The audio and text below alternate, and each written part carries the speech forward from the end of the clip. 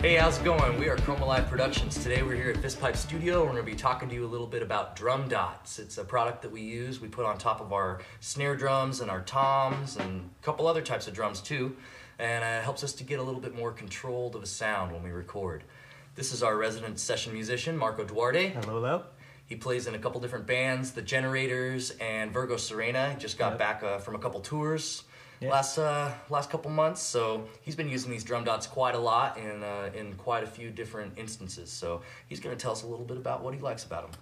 Yeah, so this is the product here. It's Drumdots. It's very similar to other products that are on the market for controlling the tone of your drums. I just happen to prefer this one, really just because of the way it controls the overtone and the sustain of the drum without altering the nice sweet tone that it has, the attack that the microphones love so much.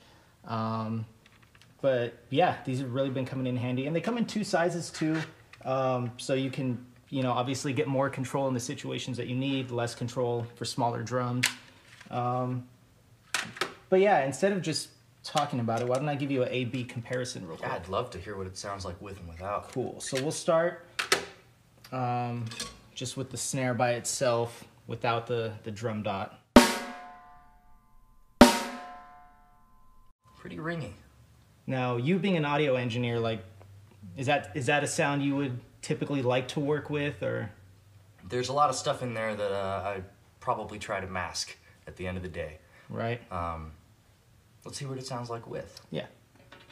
So this is one of the small ones that I'm putting on here, and I'm putting it maybe like a quarter of an inch away from the edge of the drum. So does placement have anything to do with the sound alteration? It'll give you subtle differences, I think. I think the closer you put it towards the edge, the more the skin is going to ring out, so you can kind of experiment with it and see where you like it, for whatever sound you're trying to achieve.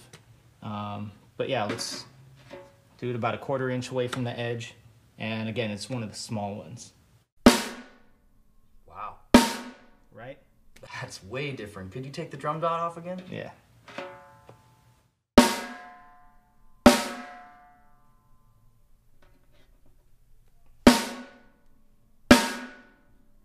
That is worlds apart. Right? So even with like the small one like that, let's try putting one of the bigger ones on there and see how that affects the sound.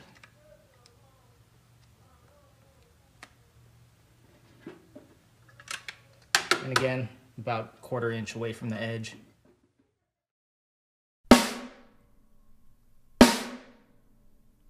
That's like it's weird because it's really cutting out all those overtones, but it's not getting rid of the highs that you get, like from the stick hitting the drum. Yeah, the attack is still there, and even the resonance is still there, but you don't get that weird pingy ringing sound. Yeah, and ultimately that's what I really like about these. It's why I prefer these over some of the other products that are on the market, or like a wallet, for instance. Yeah, we tried that. There's a lot of yeah, exactly. There's a lot of like different ways to muffle the drum that'll give you different sounds, but in most of the situations, like where I'm recording or touring and stuff like that, I tend to prefer just a more natural tone.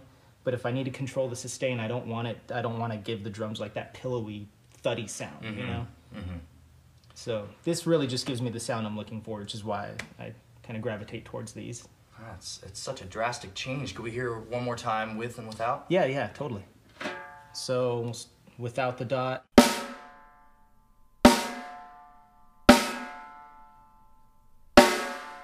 Good rim shot in there.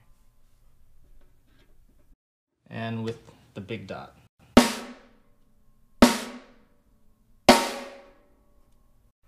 That is absolutely awesome.